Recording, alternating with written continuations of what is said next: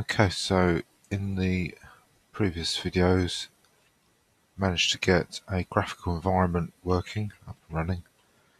So the next thing to concentrate on is getting a graphical browser up and running, and that means that everything we'll be doing will be, well, as we are at the moment, everything's self-contained. It's just that, as you've seen, the text browser, while it's really useful because it is the only method we've got at the moment really to copy and paste stuff from the web browser, the text web browser, to the command line in the graphical environment. The text web browser is a little bit awkward, certainly to read, and also a little bit in the way the copy and paste works. It's, for example, carriage returns are copied over from the browser when they're pasted, whereas in a graphical browser that's not the case. And when I'm saying carriage returns, I'm talking about wraparounds. A wraparound in the browser, the text browser, is copied. If it wraps over one line, the new line is copied, whereas a wraparound in the browser is magically held together as one single line. So I imagine that's a function of the browser itself. So yes, as I said previously, the browser I'm going to aim to install is Falkon. Ultimately there would be a load of dependencies for Falkon, but I can just about get it installed as some simple dependencies.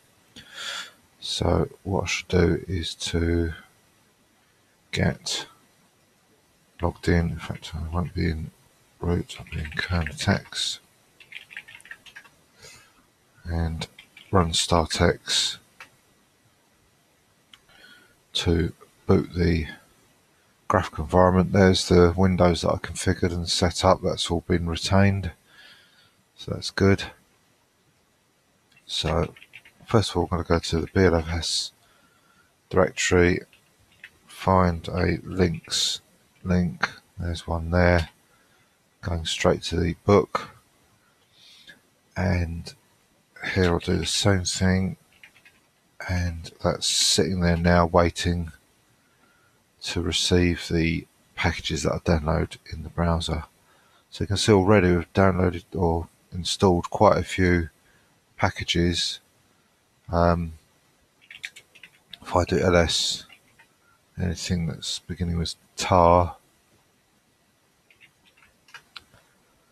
and then pipe that through word count. So there's 87 packages there that have been installed by hand, and then probably another 50 or 60 so that have been built automatically using a script for X Windows mostly. So you can see we've done quite a bit of work already, but there's still many more to go, probably several hundred packages still to install. Right, so I'm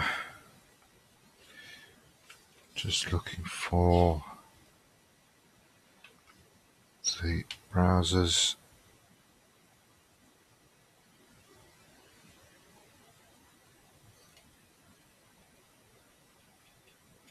In my printout, I can't see what section they are.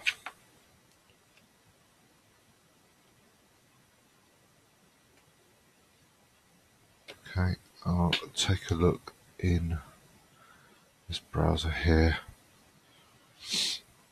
So / Falkon with a K, there it is there, and it looks like it's section 40. Yes, just scan past that. So Falkon 3.1.0. So I'm again going to look at it here and use this to track the dependencies. So we've got one requirement here already, Extra-cmake-modules. So I'll get that up in a tab. I'm going to try and work on these one at a time to save too much confusion. Saves having too many tabs open. That requires CMake, which we've got, so this is going to be fairly easy to do. Let's have a look at the next one, Qt Web Engine. I imagine this is going to have lots of dependencies. Again, there's a warning there about Qt Web Engine, similar to this warning here. Not going to worry too much about that, as this is more a learning experience. But as I've said previously, probably several times now, that if it's something that, if this BLFS is something you want to keep, you might want to consider or reconsider what browsers you install.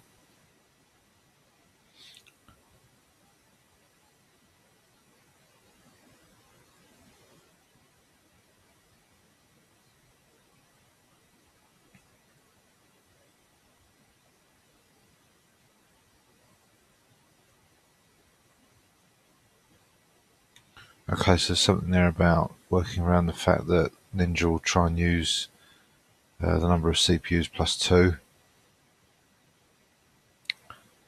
and how to get around it.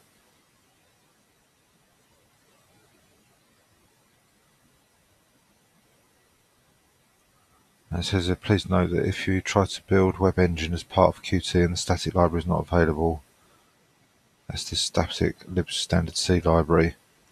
That build will either complete without installing Web Engine or else fail during the install. Both variants were observed in 5.12.0. And as I predicted, this has got lots of dependencies. So we'll deal with that in a moment. Let's do Extra-cmake first of all. Extra-cmake-modules. Okay.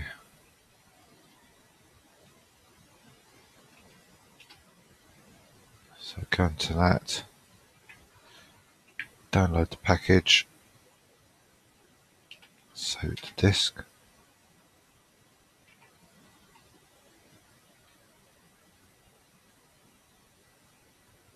And there's the first of the installation notes there. So let's now extract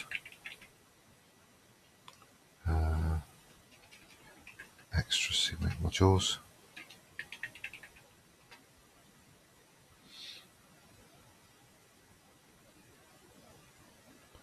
So I've got a few set commands here.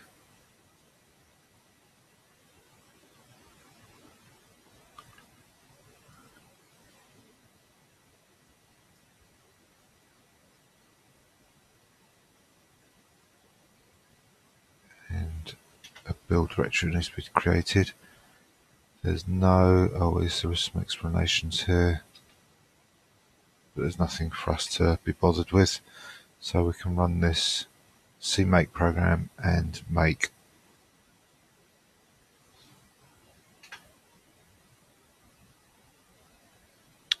So it looks like that's it.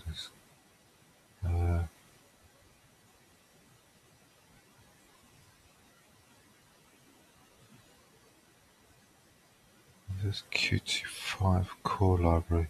Yeah, it's just a requirement of cmake.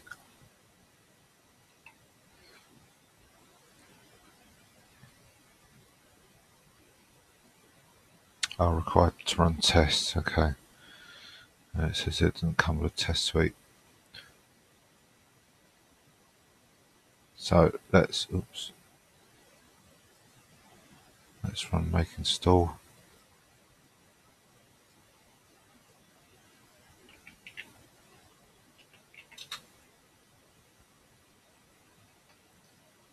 And that's it. So it looks like they're just, I don't know. Well, it says they're modules, so I guess they're just little text modules. Let's tidy that up. Extra-cmake-modules, and that's in chapter 29.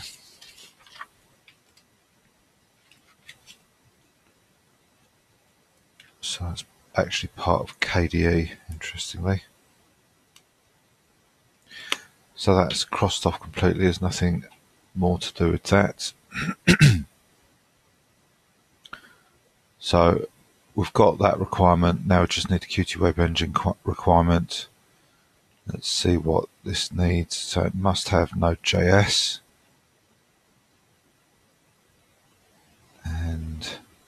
must have which. Now we've installed which. I'm pretty sure we did that previously. Yep. There's certainly the tarballs there.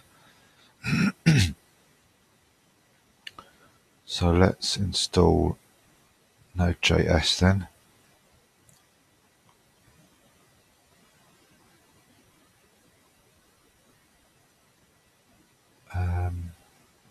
Right, now we've actually got these.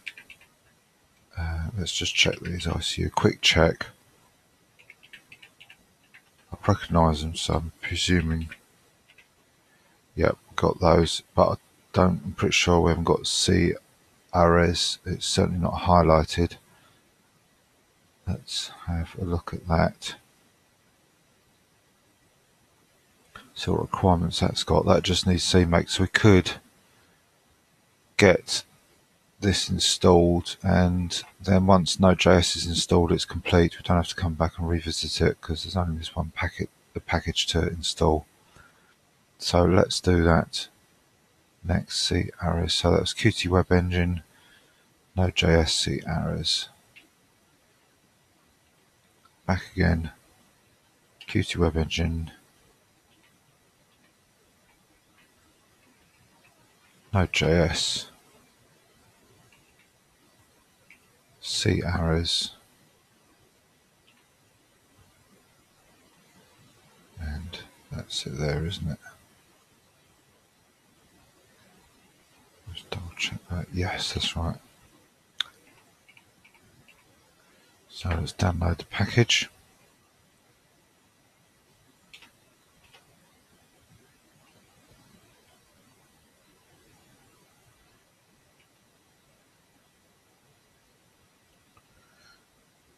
Okay.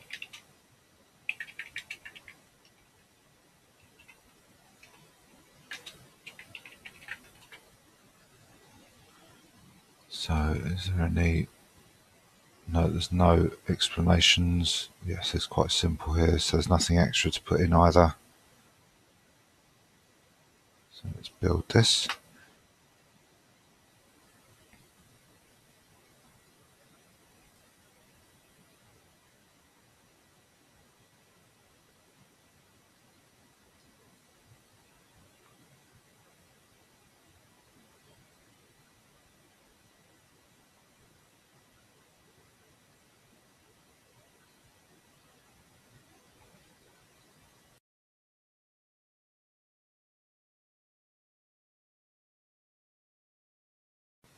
Okay, it's all built. So let's now install. Oops, sudo. And that's installed.